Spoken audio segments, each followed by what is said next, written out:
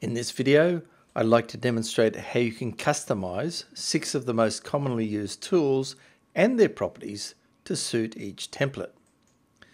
Embroidery Studio 4.2 has default values for each tool preset. Notice, as I select a tool, the property changes. Column A and column B default to satin stitch, column C to a satin outline, complex fill and complex turning default to tatami.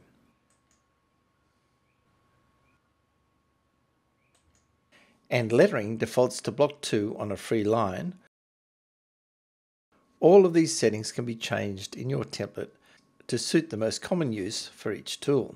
For example, my current settings in the normal template for column A are fill spacing of 0.4 of a millimeter. My preference for this template is to use auto spacing adjusted to 90%, and underlay. For most applications, a center run is sufficient.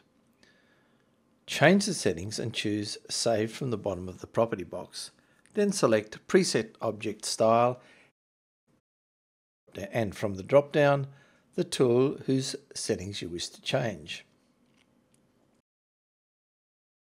Open a new work area and notice the changes have been effected.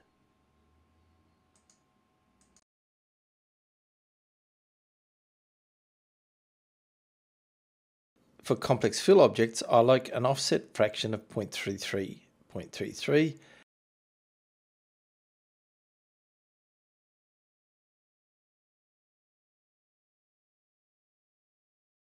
a stitch angle of 23 degrees, and a single tatami underlay running at 90 degrees to the top stitching with a second edge run underlay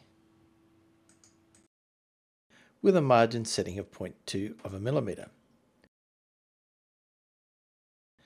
Notice I do not have to select the object, just change the settings and save to the template.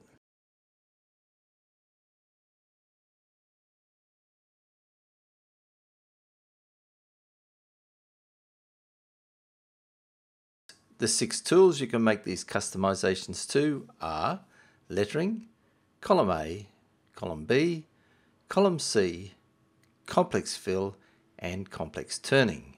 To customize these tools in a different template, first open a new template design using the template you wish to make the changes to.